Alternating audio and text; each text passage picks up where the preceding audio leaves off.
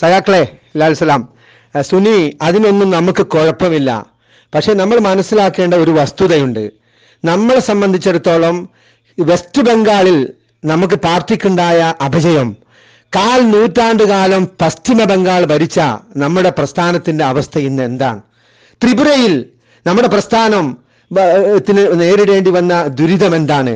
കൊച്ചു കേരളത്തിൽ, വിദ്യാസമ്പന്നമായ കൊച്ചു കേരളത്തിൽ, ഖത്തറിലും കുവൈത്തിലും ഒമാനിലും ബഹ്റൈനിലും UAE-യിലും സൗദിയിലും അടക്കം 10,000-കണക്കിന് മലയാളികൾ ജോലി ചെയ്യുന്ന കൊച്ചു കേരളത്തിൽ ഭാവിയിൽ വരാൻ പോകുന്ന ഭവിഷ്യത്തിനെ കുറിച്ച് വ്യക്തമായ ധാരണയില്ലാതെ, ഒരു ഇച്ഛാശക്തിയോടുള്ള തീരുമാനമെടുക്കാതെ പ്രവാസി മലയാളികൾ അവഗണിച്ചുകൊണ്ട് എത്രത്തോളം കാലം നമുക്ക് മുന്നോട്ട് പോകാൻ പറ്റും?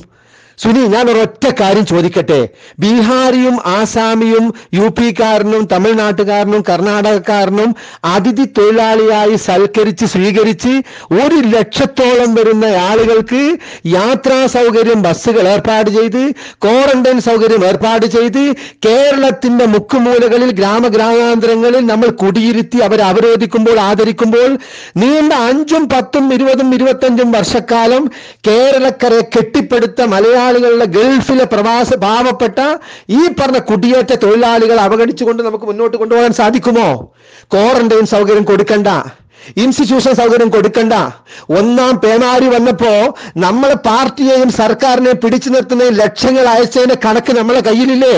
2ാമത്തെ നിപ പനി വന്നപ്പോ എന്താണ് സംഭവിച്ചത്?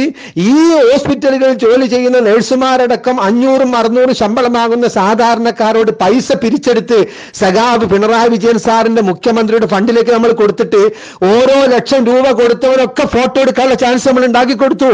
നമ്മൾ കണ്ണ് ചിമ്മി നിന്നു. 2ാമത് വന്ന വെള്ളപ്പൊക്കത്തിലും നിരാശരായ നിരാലംബരായ കേരളക്കരയിലെ ഗ്രാമപ്രദേശങ്ങളിൽ ഒലിച്ചുപോയ കുടുംബങ്ങളെ പുനഃപ്രതിഷ്ഠിക്കാൻ വേണ്ടി ലക്ഷങ്ങൾ നമ്മൾ പിരിച്ചെടുത്തിട്ടുണ്ട്. മറന്നുപോയില്ല. പ്രിയപ്പെട്ട സഹാബി, ഒരൊറ്റ കാര്യം ഞാൻ ചോദിക്കാൻ ആഗ്രഹിക്കുകയാണ്. ഒരാൾക്കും അസുഖം വരാതിരിക്കാനാണ് നമ്മൾ പ്രാർത്ഥിക്കുന്നത്. പക്ഷേ വന്ദേ ഭാരത് മിഷനിൽ പോകുന്ന ആളുകൾക്ക് കോവിഡ് ടെസ്റ്റിന്റെ ആവശ്യമില്ല.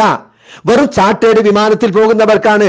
സഖാവെ, ഇന്ന് മലയാളികൾ എത്ര പേര് റിയാദിൽ മരിച്ചു എന്നറിയോ സഖാവിന്? സഖാവെ, ആശുപത്രികളും മോർച്ചറികളും ഫുള്ളാണ്. ഒരു പനി വന്നാൽ റിയാദിലെ ഒരു ആശുപത്രിയിലും അഡ്മിറ്റ് കിട്ടുകയില്ല. ശ്വാസം കിട്ടാതെ മരിക്കുന്ന ഈ മലയാളികളുടെ വേദന കണ്ടില്ലെന്ന് നടിക്കാൻ ഒരു യഥാർത്ഥ കമ്മ്യൂണിസ്റ്റുകാരന് കഴിയില്ല. സുനി, നമ്മൾ മനസ്സിലാക്കേണ്ടത് ഫാസിസത്തിനും മുതലാളിത്തത്തിനും എതിരാണ് കമ്മ്യൂണിസം. എന്നാൽ ഫാസിസവും മുതലാളിത്തവുമല്ല. ഇന്ന് മനുഷ്യത്വം മരവിക്കുന്ന രീതിയിലാണ് കേരളക്കരയിലുള്ള പ്രവാസ ലോകത്തുള്ള പാവപ്പെട്ട മലയാളികൾ ഈ കൊറോണയുടെ കോവിഡിന്റെ പിടിയിലകപ്പെട്ടിരിക്കുന്നത്. എത്രയെത്ര ഗർഭിണികളായ സ്ത്രീകൾ.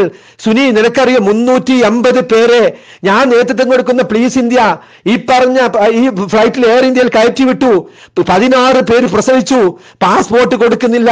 ഭർത്താക്കന്മാരില്ലാത്തതിന്റെ പേരിൽ അവർ വിസിറ്റിങ്ങിന് വന്നവരായിരുന്നു.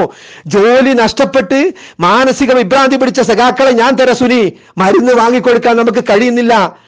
മിനിഞ്ഞാന്ന് രാത്രി 1 മണിക്ക് പഴിച്ചു വറച്ചുകൊണ്ട് സ്ത്രീ വിളിച്ചു, ലത്തീഫ്ക, ഒരു ആംബുലൻസ് എത്തിച്ചു തരുമെന്ന്.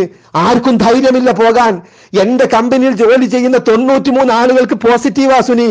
ഒരു പെനഡോൾ വാങ്ങിക്കൊടുക്കാൻ തയ്യാറില്ല. അവരൊക്കെ ശമ്പളം ജോലിക്ക് വരാത്തതുകൊണ്ട് കട്ട് ചെയ്യുന്നു പറയുന്നു. 40% ആളുകളെ കുറയ്ക്കുന്നത്. പിടിച്ചു നിൽക്കണം സഖാവേ. പാവപ്പെട്ടവന് വേണ്ടി സത്യത്തിന്റെയും ധർമ്മത്തിന്റെയും നീതിയുടെയും സനാതന മൂല്യങ്ങൾ മുറുകെ പിടിച്ചുകൊണ്ട് യഥാർത്ഥ സഖാക്കളായി വാഴണമെങ്കിൽ വിദ്യാഭ്യാസമുള്ള കേരളത്തിൽ നമുക്കത് ചെയ്യാൻ സാധിക്കും. പക്ഷേ കണ്ണടച്ചിരുട്ടാക്കരുത്. ആർക്ക് വേണ്ടിയാണ് സഖാവേ നമ്മളിത് ചെയ്യുന്നത്? നമ്മൾ ചെയ്യുന്നത് മനുഷ്യത്വത്തിന്റെ പേരിലാണോ, അല്ലെങ്കിൽ ജസ്റ്റിസിന് വേണ്ടിയാണോ? നീതി നിഷേധിക്കപ്പെടുമ്പോൾ അവരെ കൂടെ നിൽക്കണം. അതുകൊണ്ട് സുനി, ഒറ്റ കാര്യം ഞാൻ പറയാൻ ആഗ്രഹിക്കുകയാണ്. എല്ലാവരെയും എന്നും നമുക്ക് വിഡ്ഢികളാക്കാൻ കഴിയില്ല. ലാൽസലാം നമുക്ക് വിളിക്കാൻ പറ്റും, ഇൻകുലാബ് നമുക്ക് വിളിക്കാൻ പറ്റും.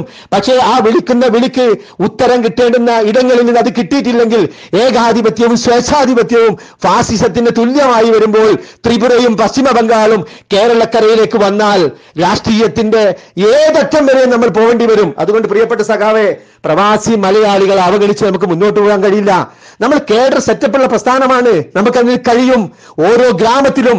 പക്ഷേ കഴിഞ്ഞ 2.5 മാസക്കാലമായി ആയിരക്കണക്കിന് ആളുകൾ ദുരിതത്തിലായി ഒറ്റപ്പെട്ട് നിൽക്കുന്ന കമ്പനികളുടെ ക്യാമ്പിലേക്ക്, ബാച്ചിലേഴ്സിന്റെ റൂമിലേക്ക് നമുക്ക് കടന്നു ചെല്ലാൻ പറ്റുന്നില്ല.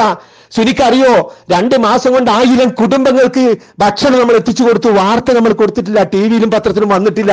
പക്ഷേ അവരുടെയൊക്കെ നമ്മളോടുള്ള ഐക്യദാർഢ്യമുണ്ടല്ലോ, ആ കണ്ണു നിറഞ്ഞ പ്രാർത്ഥന, അതാണ് വേണ്ടത്. അതുകൊണ്ട് സഖാവേ, രാഷ്ട്രീയമാണ് നമ്മുടെ രാഷ്ട്രീയം, നിലനിൽപ്പിന് വേണ്ടിയുള്ള രാഷ്ട്രീയമാണ്, സത്യത്തിന് വേണ്ടിയുള്ള രാഷ്ട്രീയമാവണം. അതല്ലാതെ ആരോടെങ്കിലും പകപോക്കാനോ സ്വേച്ഛാധികളെ പോലെ ഏകാധിപതികളെ പോലെ നമ്മൾ പോരാടുന്നത് ശരിയല്ല. സത്യം നിലനിൽക്കും, വിജയിക്കുക തന്നെ ചെയ്യും. ആ ജനാധിപത്യ വിജയത്തിന് വേണ്ടിയുള്ള പോരാട്ടത്തിലായിരിക്കണം ഇടതുപക്ഷവും കൂടെ നിൽക്കുന്ന സഖാക്കളും. അതുകൊണ്ട് ഒരൊറ്റ കാര്യം ഞാൻ പറയുന്നു സുനി, പ്രവാസി മലയാളികൾ അവഗണിച്ചുകൊണ്ട്, കൊറോണയിൽ ജോലി നഷ്ടപ്പെട്ട പാവങ്ങളെ ഇല്ലാതാക്കിക്കൊണ്ട്, അവരെ ഒറ്റപ്പെടുത്തിക്കൊണ്ട് നമുക്ക് മുന്നോട്ട് പോകാൻ കഴിയില്ല സഖാവേ. പുനർവിചിന്തനം നടത്തണം, നമുക്കിത് മാറ്റിക്കണം. സഖാവ് പിണറായി വിജയൻ സാറിനെ ഇത് അറിയിക്കണം. യുദ്ധകാല അടിസ്ഥാനത്തിൽ പ്രവാസി സമൂഹത്തോട് നമുക്കുള്ള ഐക്യദാർഢ്യം നമ്മൾ പ്രഖ്യാപിക്കണം. നോർക്കയുടെ കെയർ ഓഫിൽ ചാർട്ടേഡ് വിമാനങ്ങൾ പറത്താൻ സംവിധാനങ്ങൾ ഉണ്ടാക്കണം. Saudi Arabia, Qatar, Kuwait, Oman, Bahrain, UAE 6 GCC രാജ്യങ്ങളിൽ നിന്ന് നോർക്കയുടെ വിമാനങ്ങൾ പറക്കട്ടെ. പോസിറ്റീവുള്ള ഒരാളെയും കൊണ്ടുപോകണ്ട, രോഗമില്ലാത്തവരെ കൊണ്ടുപോകണം സുനി. പോസിറ്റീവുള്ളവൻ ഇവിടെ കിടന്ന് മരിക്കട്ടെ, ഒരു പ്രശ്നവുമില്ല. 217 ആള് മരിച്ചു. എന്തെങ്കിലും ചെയ്യാൻ കഴിഞ്ഞോ നമുക്ക്, നോർക്കക്ക്, നമ്മുടെ കേരള സർക്കാരിന്? അതുകൊണ്ട് ഞാനതൊന്നും പറയുന്നില്ല സുനി. ഹൃദയത്തോട് നെഞ്ചോട് ചേർത്തുകൊണ്ട് 3 പതിറ്റാണ്ട് കാലം, 31 വർഷക്കാലം റിയാദിന്റെ മണ്ണിൽ ജീവകാരുണ്യ പ്രവർത്തനം, സാമൂഹ്യ പ്രവർത്തനം നടത്തിയ സാമൂഹ്യ പ്രവർത്തകരുടെ ഇടതുപക്ഷത്തോടുള്ള ഐക്യദാർഢ്യം എന്ന നിലയ്ക്ക് ഞാൻ പറയുന്നു സുനി, ഇത് പുനർവിചിന്തനം നടത്തണം, മാറ്റങ്ങൾ ഉണ്ടാവണം. ലാൽ സലാം സഖാക്കളെ, ഇൻകുലാബ് സിന്ദാബാദ്.